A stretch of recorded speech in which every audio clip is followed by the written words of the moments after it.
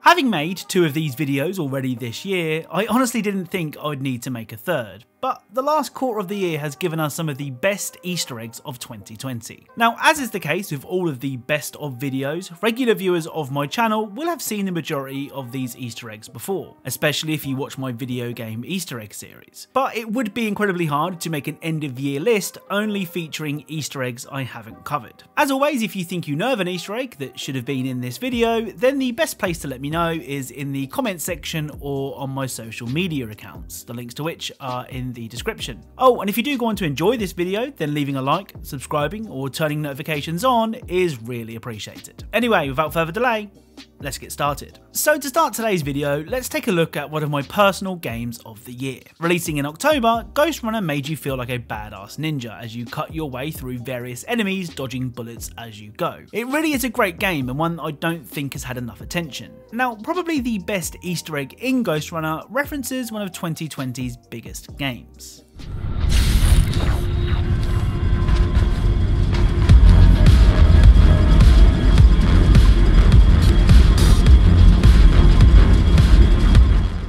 So this is one of the guys from Fall Guys, a game that took the internet by storm in August of this year. Next up is Crash Bandicoot 4, It's About Time. Releasing in September, Crash returned to doing what he does best, serving up addictive but pretty challenging platform levels mixed with tons of callbacks to previous Crash Bandicoot games. My favourite Easter egg from Crash 4 can be found on the Hole in Space level. If you manage to grab all of the fruit whilst grinding the rail, this will happen.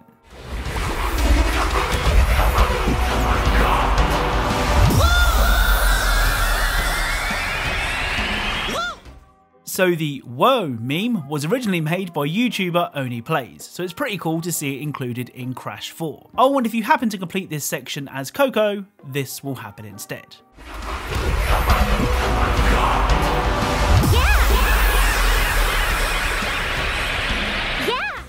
Up next is the Eggcellent Spider-Man Miles Morales. Releasing just over a month ago on the 12th of November, Miles Morales is another excellent Spider-Man game developed by Insomniac Games. Now, as is the case with most superhero games, Miles Morales is packed with Easter eggs and references, but I've managed to select a couple of the best for this video. First up is a tribute to a comic book icon.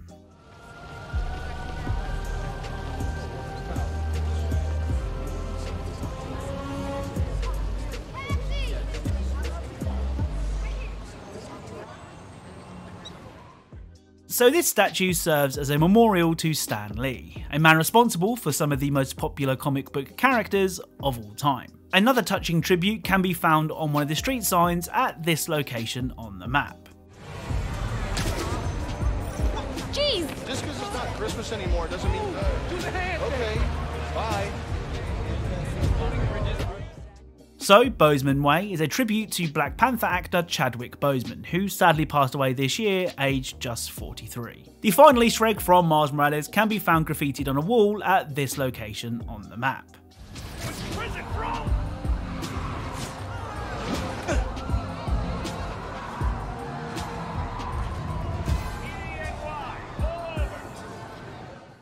So this adorable little guy actually belongs to Eric Monicelli, the director of production at Marvel Games. Eric has shared this location on his Twitter multiple times and has encouraged players to go and find the little fella for themselves. Now, of course, Miles Morales wasn't the only Spider-Man game we got this year. The original Spider-Man on the PS4 was given a PlayStation 5 makeover, though that didn't apply to everything. The boat people found in the PS4 version of Spider-Man became overnight memes, with their low-quality character models being the butt of jokes on the internet for weeks after the game's release. Well, the strange-looking boat people are back in the PS5 remaster, and this time they're expecting you.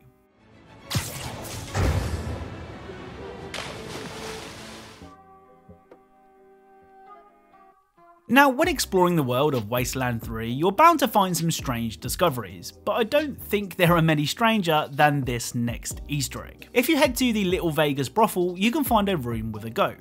Now, I know what you're thinking, why is a goat in a brothel? Well, why do you think? If you pay Joker the goat $10, it will unfurl its massive 8-inch tongue. Couple that with the fact that the bed is apparently where the magic happens, and I'm sure you're already forming unwanted images in your head. Oh, and we're not done yet. In the goat's pleasure pen, you can find this recording.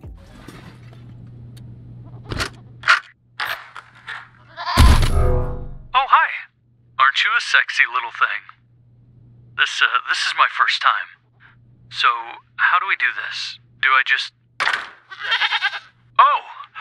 Whoa, okay. Take it off? On my knees? Okay. Oh God.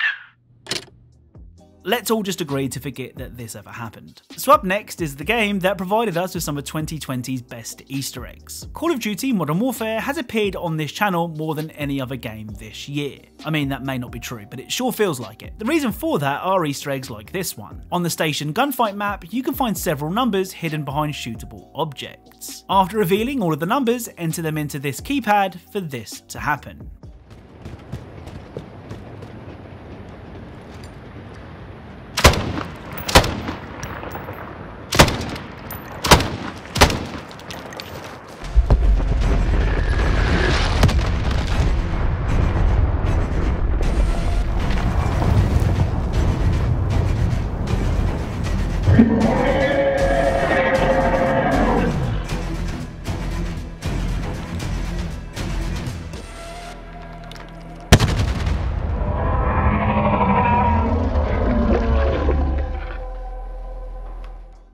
I mean, by now we're all used to seeing teddy bears in the Call of Duty series, but this is the biggest bear yet. Another game that is loaded with Easter eggs is Serious Sam 4.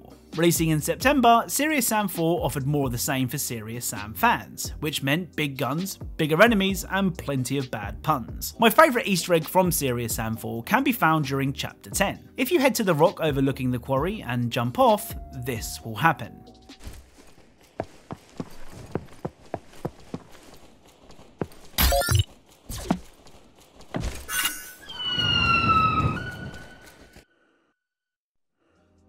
So the eagle screech along with the hay bale for landing are references to the leap of faith from the Assassin's Creed series.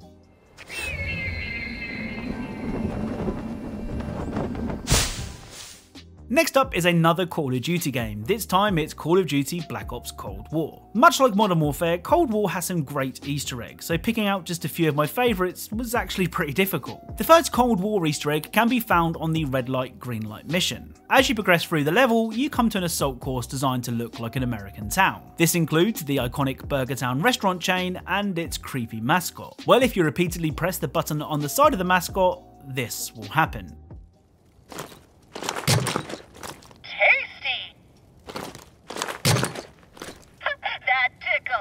Why so glum, chum? Have a super duper day!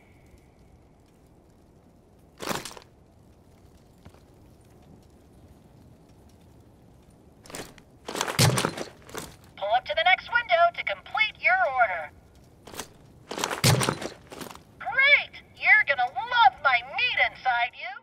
So not only will the mascot tell you that you're going to love his meat inside of you, but he also poops out a grenade launcher to help you even the odds. The next Cold War Easter egg can be found in the Nuketown 84 map. Releasing after the game's launch, Nuketown 84 is actually the 974th different version of Nuketown to feature in a Call of Duty game. But the fact that it keeps getting brought back means that people must love it. As has been the case with all of the past versions of Nuketown, an Easter egg can be triggered on the map by shooting the heads off the mannequins in under 1 minute. If done correctly, this will happen.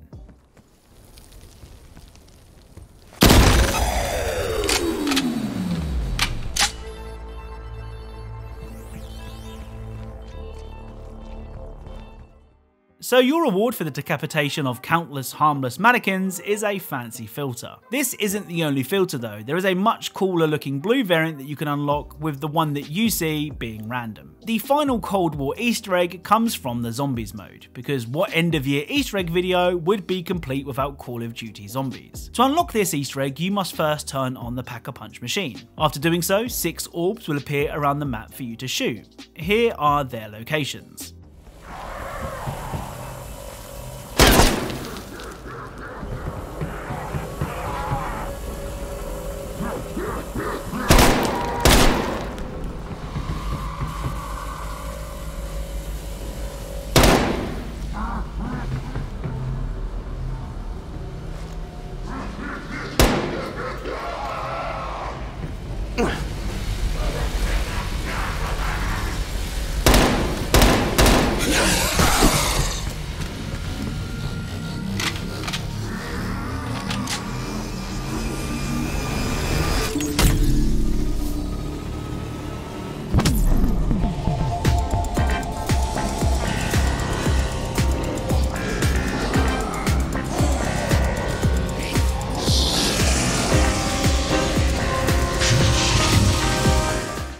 So shooting the 6 orbs will take you to a room with dancing zombies recreating the Ugandan coffin meme that shot to fame this year. So this next game is one that I'm pretty excited about. Grounded is a survival game by Obsidian Entertainment that entered early access for PC and Xbox in July of this year. Having played a bit of the game, it's easy to see the potential this game has. For those that don't know, you play as a child who has been shrunk down to the size of an insect and must survive the treacherous land that is your back garden. Doing so involves lots of exploration, and it's when exploring that you can find this.